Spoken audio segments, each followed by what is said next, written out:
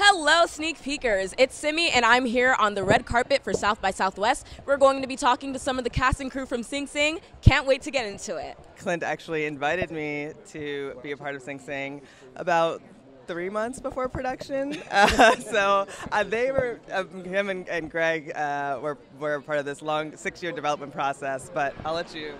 Yeah, Greg and I had been working on the script and developing the project for many years, and when we got close to making it, we knew we needed a producer who just felt right, and we had an amazing amount of respect for Monique and the films that she had made in the past, and just the way that she approached filmmaking in general, and building communities around films, and we were so lucky to be able to work with her. Absolute dream team right here. I love this duo. All right, so you recently mentioned this was almost like a 7-year process. Could you walk us through what that was like, having to persevere through those almost 7 years?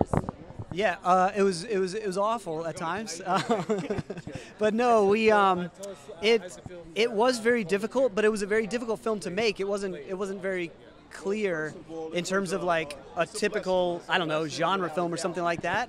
And Greg knew what he wanted it to feel like and knew what he wanted it to make, and it just, like, in a way, it seemed like it needed to wait for its time to be right. And if we had made it earlier, it wouldn't have been the same film that we made, and we needed to find the community around it, find Colman and find Monique and find everybody else. And the film happens when it happens. I don't know. Could I get a quick hook-em from y'all real quick? Thank you. Thank you so much for your time. I'm one of the founding members, and just to know that we're doing something to talk about the program that helped so many of us, I was all on board. It didn't matter what was on the script.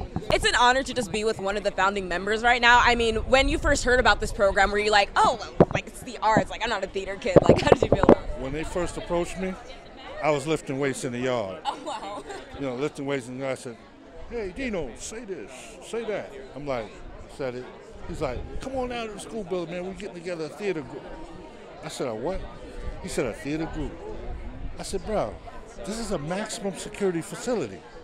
You mean to tell me you want me to put on tights and talk about to be and not to be in a maximum security facility? Man, stop playing with me. You know, and all the stereotypical things was going to mind with this until I walked into that room and we all just came together as a community, which made me totally understand what a community was. At one time I didn't know. Are you hoping that with the making of Sing Sing that more programs like RTA are being able to be given more of that platform to?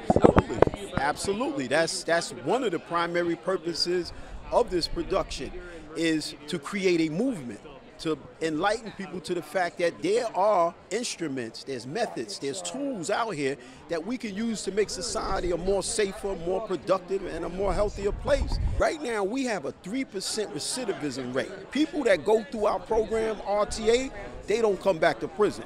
3%. Now, that's phenomenal when you compare it to society's 70% of guys that when they get out, they got a 70% recidivism rate. So we have something special, and we want to offer that to the world. What does it mean to have that accurate storytelling, like, put on the big screen, like being able to contribute your experiences to this project? It's phenomenal. I mean, it's a blessing. It's an opportunity of a lifetime, and to this day, I'm still kind of pinching myself to see if it's actually really happening, because it's like amazing. And to have a prominent, you know, excellent, superb actor such as Colman Domingo to play me in a movie, I'm still speechless. Honestly, it's been amazing watching your career progress. I mean, from Rusted, Euphoria, all of that. So I want to know, where do you see yourself in the next 5 years? Hopefully doing all the things that I've been doing and on different platforms as well. I feel like I've always sort of played outside the margins in my own career on different platforms, whether the theater and film and television, and I hope to just keep doing that. I have a production company, and that's very important to me, to make sure that other voices are out there and that I amplify other voices and stories, and that's very important, to produce even more.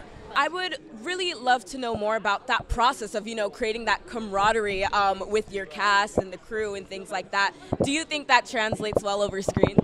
I think it translates very well over screen, because we came together collectively to make this film, and on set it was like one take, just keep it moving, one take, and it's because we know each other so well. And so that translated on the screen and made the movie what it is today. For us, this is definitely not just a movie. This is definitely something much bigger. It is a movement, and it's a movement about advancing humanity.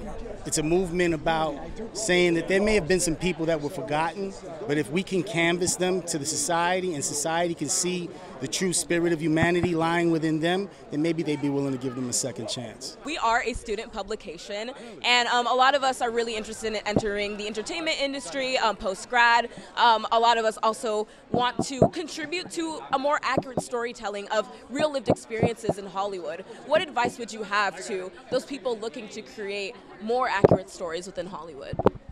Well, I think that the best thing that anybody can do is stay true to who they really are. And when you do stories and you try to make films, you should be true to the humanity in that moment. I would say continue to be open and allow your passion to guide you. Have a message in mind that you want, that is your truth, something that you want, and you won't sell out on, and keep going for it. Because it's a rough business. There are going to be setbacks all over the place. My wife, Janice Klein, can tell that there are ups and downs in this business. But the beauty that can be if a person sticks to it, believes in themselves and in their talent, that's the main thing.